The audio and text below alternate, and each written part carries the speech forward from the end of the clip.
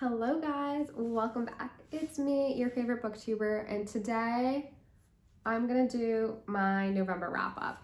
Basically, I was a bad reader in the months of September and October. I only finished one book.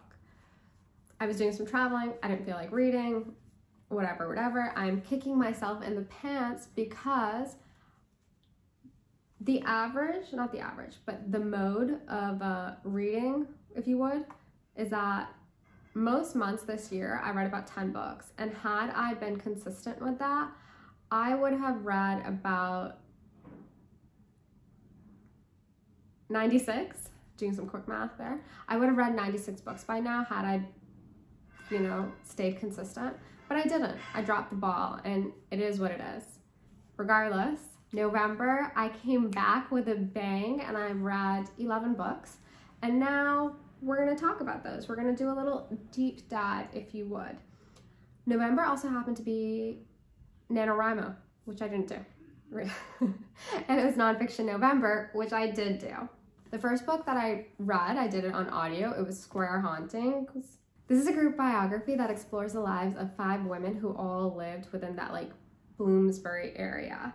So we have the poet HD, the detective novelist Dorothy L. Sayers, Jane Harrison, Eileen Power, and Virginia Woolf.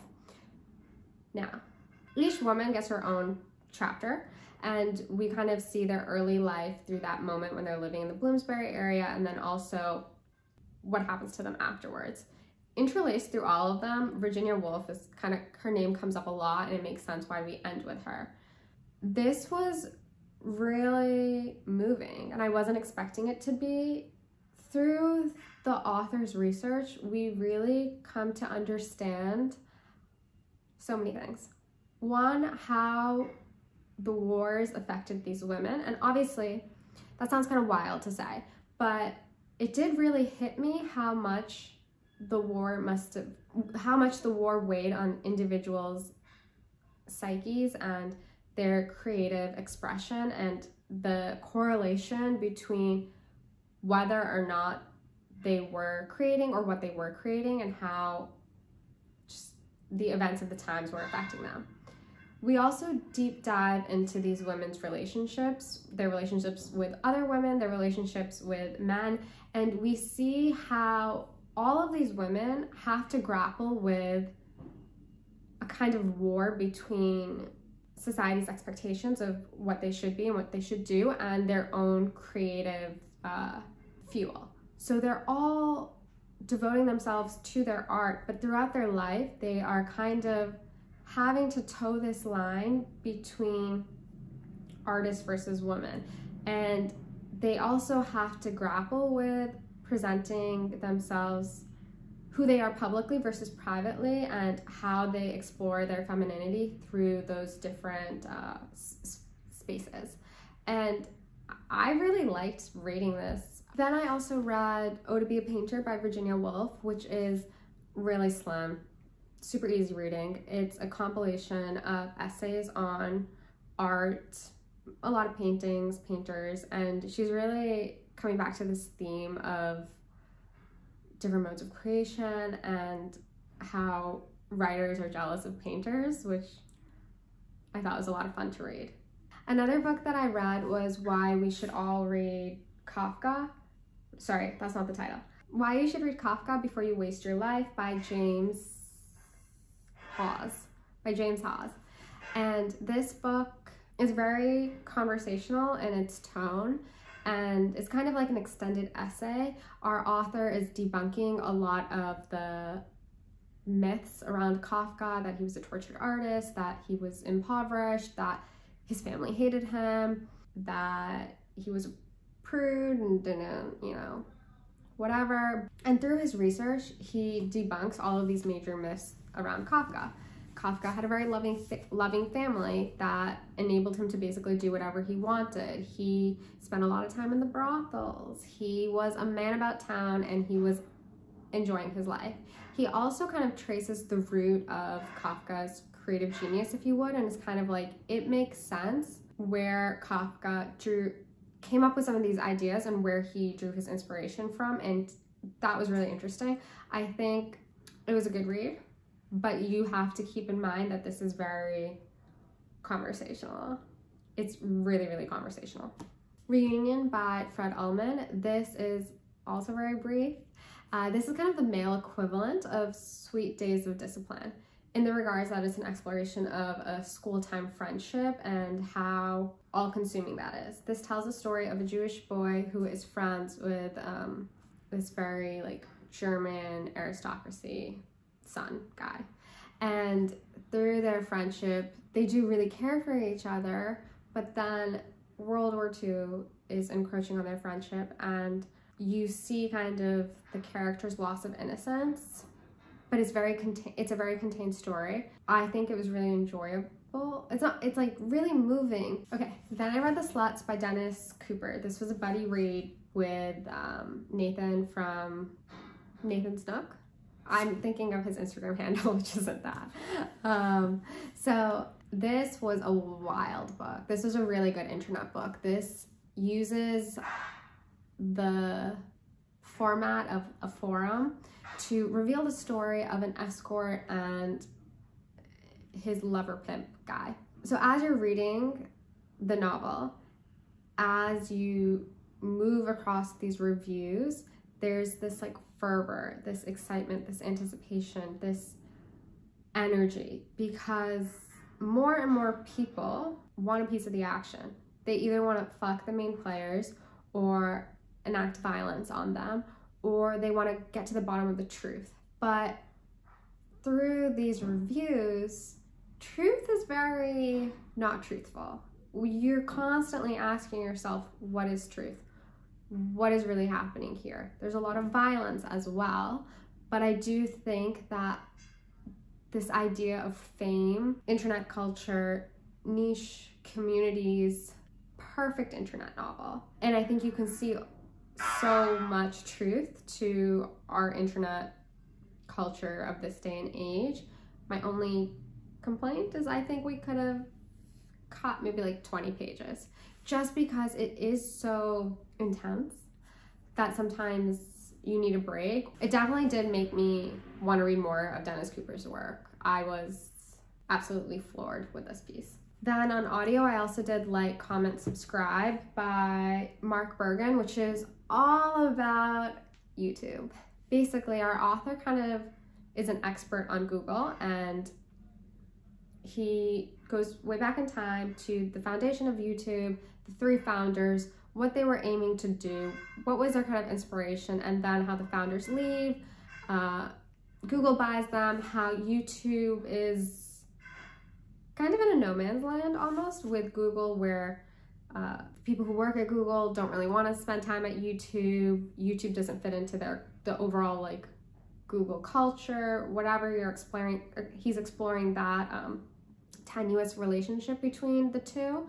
And then he goes to when Susan Wojcicki becomes the CEO of YouTube, and it's really fascinating. And I think especially as people who spend a lot of time on YouTube and or now make YouTube videos is definitely something that everyone should read.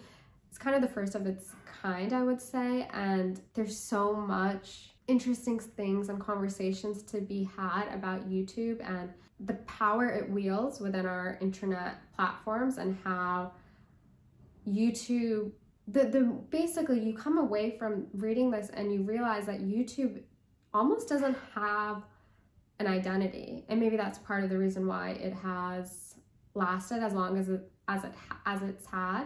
There was a time when it's really hard to talk about because there's a lot happening in the different case studies that he looks at. He looks at how YouTube's algorithm exists, how they try to maintain like a very hands-off approach, but at the same time, because the model of YouTube is based off of the revenue model, if you would, because it took a long time for them to get any revenue, is an advertiser one. So they have to really pander to certain, expectations from their advertisers. It's really hard for me to talk about this book. I took a lot of notes because I was really fascinated by it. I definitely recommend reading it if you watch a lot of YouTube, make YouTube videos, whatever it may be. Definitely check it out. There was a lot of takeaways. YouTube's relationship with creators, YouTube's relationship with advertising revenue, YouTube and censorship. Also, kind of the main takeaway is that YouTube, just the volume, the sheer volume of videos and things that are being uploaded on here has made it such that YouTube is a repository of the human experience almost. I also read Nothing But the Night by John Williams. This is also another slim guy. This is John Williams' debut novel, and it tells the story of a young man who experienced a traumatic event in his childhood and how he is still mired in that pain. In his 20s, he's unable to really do anything with his life because he is still weighed down by this. If you wanted to, you could say that this is the male equivalent of Animal by Lisa Taddeo, if you wanted to. I think there's some really great sentences. It feels very modern and fresh, and I liked it. That's really all I have to say about that. The quote that I guess I really liked was on page 63. There's nothing worse than being alone when you aren't strong enough to face your own thoughts. Now let's talk about Brother Alive by Zayn Khalid, which I started in October, and I think this was the reason why my reading was struggling. This is a very ambitious novel, and it's hard to talk about because there's so much going on. There are 3 boys, Yosef and 2 others.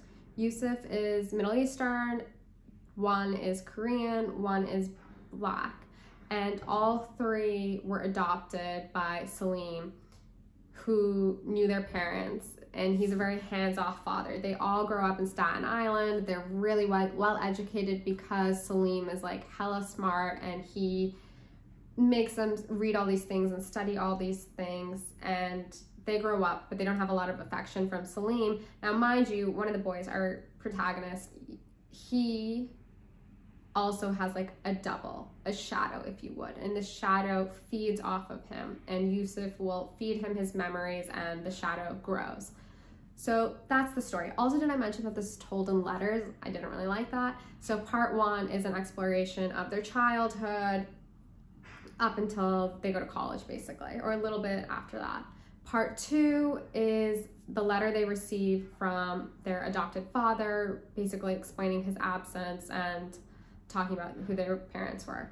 Part 3, the boys decide that they're gonna go find the father, because the father went to the Middle East where he had become friends with the boys' fathers, and there was this weird, like, utopian city being built on the ideas of prospering the Islamic civilization and, you know, bringing glory back to them, but not through like fundamentalism per se, but rather education, indoctrination. And so they go back to the city, but before they can do that, they have to like turn themselves into fundamentalists. That's like a weird little segue where Yusuf is then like writing on forums and whatever. So then somehow that happens, and we spend like 20 pages discussing how they go from Staten Island to the Middle East, and it gets really like bogged down in the details where the driver picked us up and we knew not to speak to him and blah, blah, blah. So essentially they get to the Middle East, and all 3 of these characters are kind of getting accustomed to the lay of the land. Some of them like it, some of them don't. They're making hella money. And then tension starts to rise because obviously we need tension. This is a novel. There must be a plot, and characters from the part 2 come into it. There's a lot happening.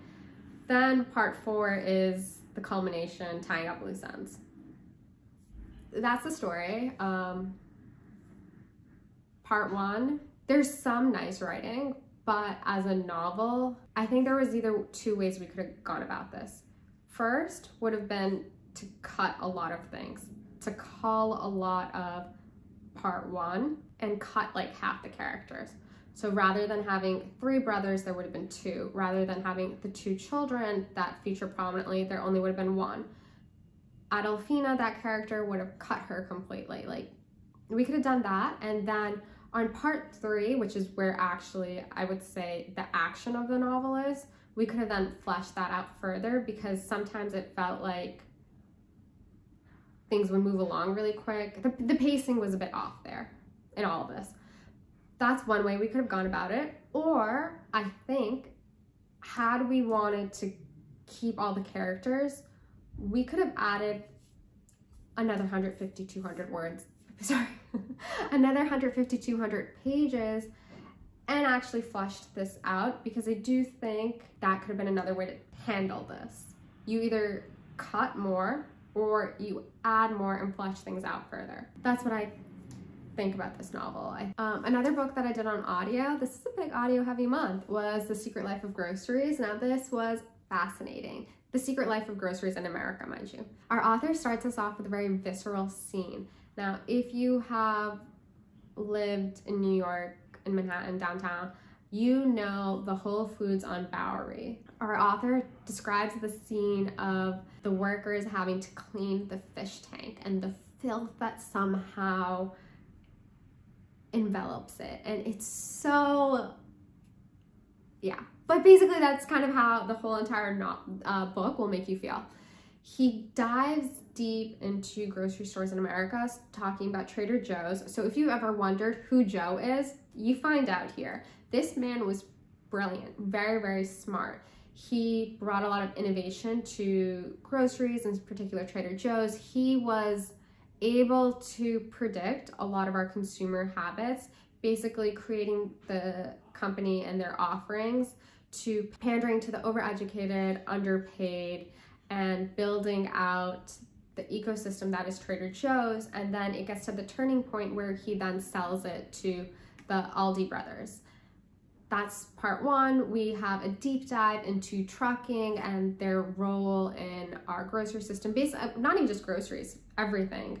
Our author really stressed how every single thing that you use has been touched by trucking. It is all shipped there. Even if you think that you are very self-sufficient, you're gonna build your own house, like the wood that comes through, unless you're cutting the wood yourself, whatever supplies you're gonna be using to build your house, most likely have traveled through trucks. And he really dives deep into the process of educating truckers. He talks about the system of trucking, how a lot of people kind of become indentured into the trucking system. I thought it was really fascinating. Then we do a chapter on how to kind of create your own business. Like if you have your own brand of salsa or whatever, there's that. If you don't know if the food industry is really tough in whatever capacity, like most restaurants don't make it past 7 years. And this is also another harrowing story about how it's really hard to make your own food line. But it's probably the least interesting for me. Then we do a deep dive into the fishing industry. Maybe other people might know a lot more about. I didn't know anything about, which was really shocking because I eat a lot of seafood. And then we also talk about one more thing. Oh, our narrator also did a little stint in Whole Foods where he's learning about hospitality. I think those are most of the heavy hitters, but it was really interesting. And I think if you are American, you might want to check it out. You might find it to be equally enthralling. Then things change gears because I read Always in December by Emily Stone. After Thanksgiving, I read this. I was hoping for a romance, holiday, Christmas vibes. And if you're going to be writing within the genre, you should, please, fit the very basic tenets. The promise that you make to the reader is that this will have a happy ending. Spoiler, this does not have a happy ending. And days after reading this, I was walking the streets and I was like, I can't believe I did this. I wish I didn't read this because I wanted a happy ending and I did not get this. What this story is about, we have our main character, this girl whose parents passed when she was 9 years old on Christmas Day. So Christmas is always like a very tough time for her. And she has this tradition where she'll write a letter to her parents and then mail it. So she's about to go do that. And when she does, en route to dropping off the letter, she runs into this guy with her bike and she feels so bad that she's like, oh, let me buy you a drink. They do that, and he's basically kind of a grumpy guy. And they end up spending Christmas together, and then he disappears on her. And then they like subsequently keep on running into each other, and then the ending happens, and yeah, that's a book for you. If you want a happy ending, don't read it. If you like romance and you're okay with there not being a happy ending, like I just wish I had known what I was getting into with this. That's all. So that's why I'm really stressing the vibes there. Then I also read The Walk by Robert Walser. I've been doing a lot of walking lately, guys, like, you know, minimum 10K steps a day.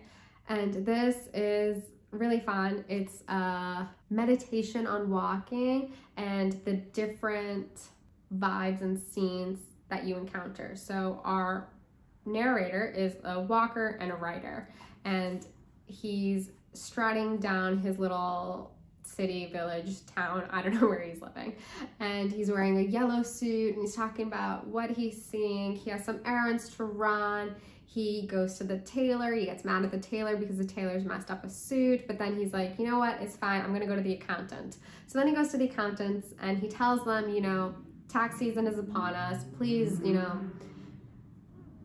I'm just a poorly writer, don't tax me a lot. And the accountant's like, but we always see you walking. And he's like, yeah, because I'm a writer, I need to walk. I need to see what's happening. This is the only excursion that I allow myself. Yeah, it's a lot of fun to read. There's lots of just thoughts on life, but it's not upsetting per se, you know, it's like, it's good vibes. Okay, that's my November wrap up. Please let me know if you read any of these books, what your thoughts were. I know Nonfiction November, so tell me if you partook, what you read, what you liked. Did you do NaNoWriMo? Did you finish? Tell me everything. And I will see you guys hopefully soon with a new video.